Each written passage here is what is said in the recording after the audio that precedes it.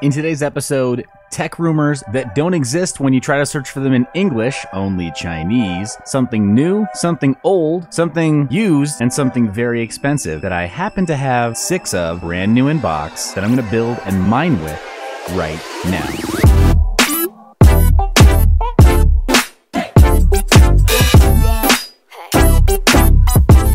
How's it going, guys? Seth Estrada here.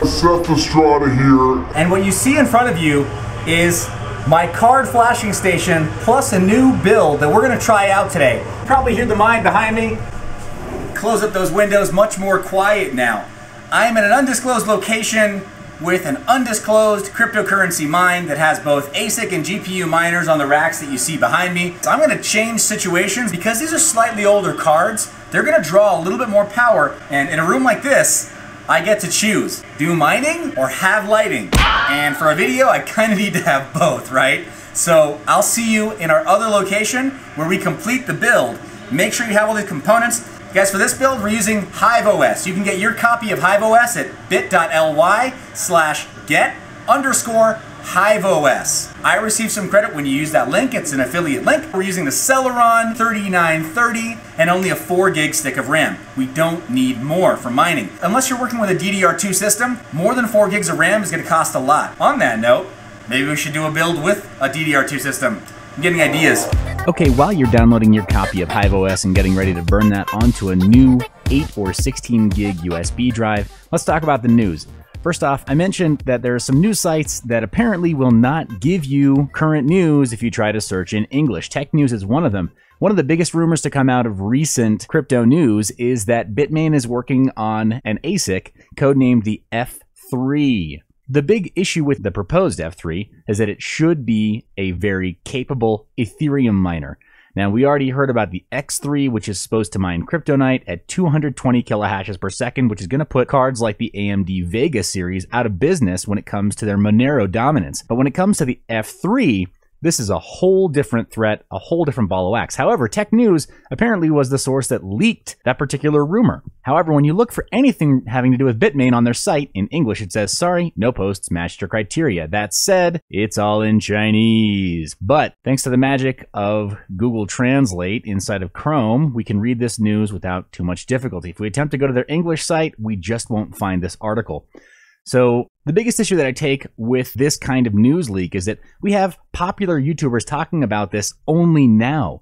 But if you look at when this was posted, frankly, we should have seen this coming. This was posted in February. So it's been already some time since this rumor was posted. Now, is anything going to come of it? Who knows?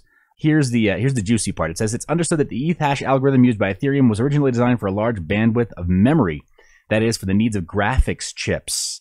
Therefore, it's suitable for PC mining. However, since Ethereum may adopt the proof of stake model after 2019, Bitland will start designing new types of mining machines. Here's where it gets interesting. BitContinental launched the E3 mining model F3. So is it Bitmain? I don't know. They call it BitContinental. Perhaps that's a translation error. They call it a transliteration, maybe in Chinese. Bitmain is translated to BitContinental, but the E3 mining model F3, 3 main boards, each with 6 dedicated ASIC processors, and each dedicated ASIC processor will be equipped with 32 1 gigabyte DDR3 modules. In total, there will be 72 gigabytes of DRAM on the F3 miner. Apparently, the word miner doesn't exist in Chinese, but it was posted in February. We could have seen this coming. Guys, we all need to learn Chinese. It's just as simple as that.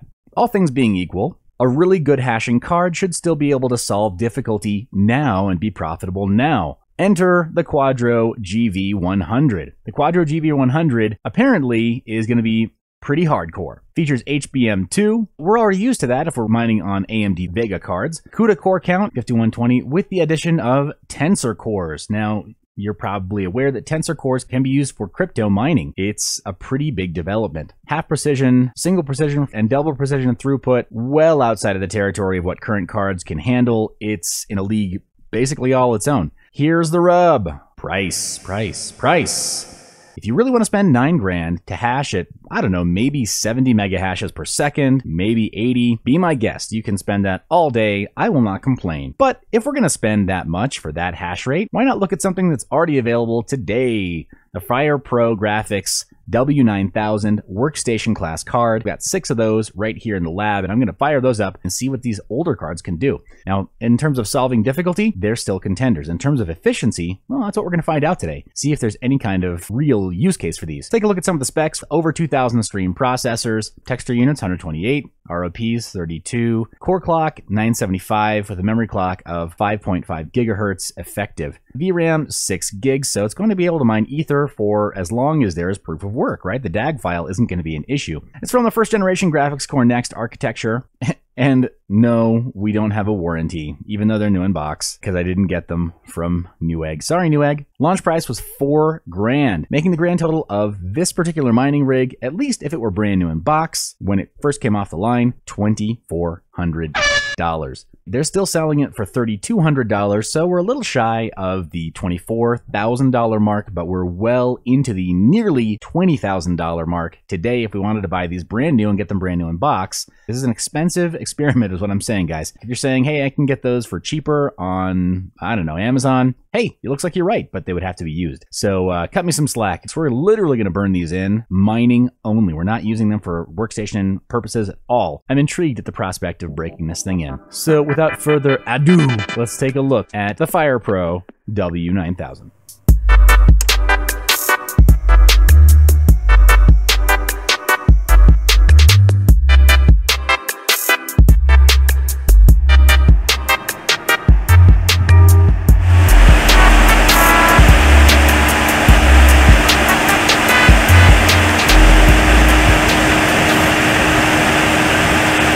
Alrighty guys, so here's the part where we have some fun. I've got one card already in the test bench and I'm on a 20 amp circuit. I'm back in the home office, which is oddly enough better equipped than the little upstairs office over at the warehouse. The upstairs office at the warehouse didn't have enough amperage to support the 1200 watt power supply plus this power supply off to the side.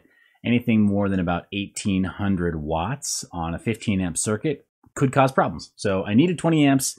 And I needed to be able to have these 2 different power supplies, the 750 watt C-Sonic Gold, and then the HP 1200 watt PSU plugged in to different outlets.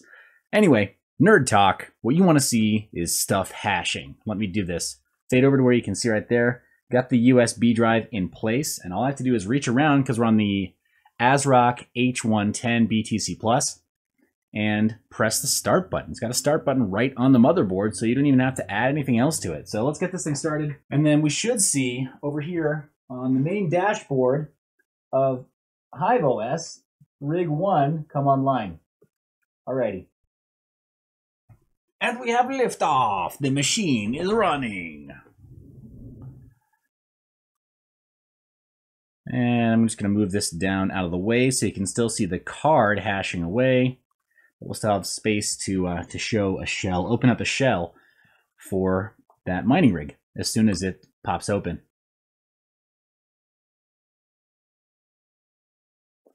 I'm going to try to go a little bit wider than that, actually, if possible. Okay, so we definitely have power there. I'm going to try just moving into the expanded view for that rig here. Looks like, all right, it says it's online right there.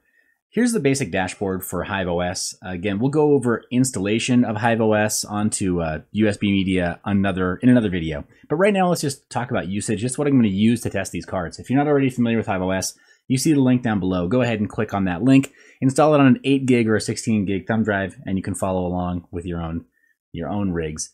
Also important to note that it's free for the first 3 mining rigs, so you won't pay anything. Whereas with simple mining, which is also a great option, you'll pay $2 a month. Both good options. We're going to use HiveOS for this one. Now it says it's online. It says it's using XMR stack. No data from miner. I think it's because I have stopped the miner in software already. It hasn't gotten the command to start mining. We're going to use your shell in a box. Your shell in a box. Yay, yay. I'm totally kidding. But that joke is going to come back to haunt you. I promise.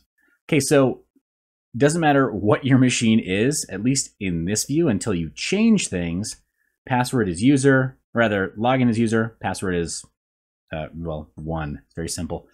This is the shell. So this is what the operating system looks like for HiveOS on that machine.